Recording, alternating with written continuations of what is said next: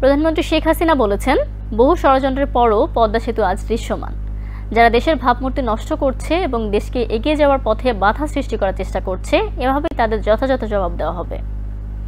দেশের বৃহত্তম অবকাঠামো পদ্মা সেতু প্রকল্পের অগ্রগতি পরিদর্শন করতে গিয়ে আজ মুন্সিগঞ্জের মাওয়া টোল প্লাজা সংলগ্ন গোল চত্বরে অনুষ্ঠিত সমাবেশে প্রধানমন্ত্রী একথা বলেন।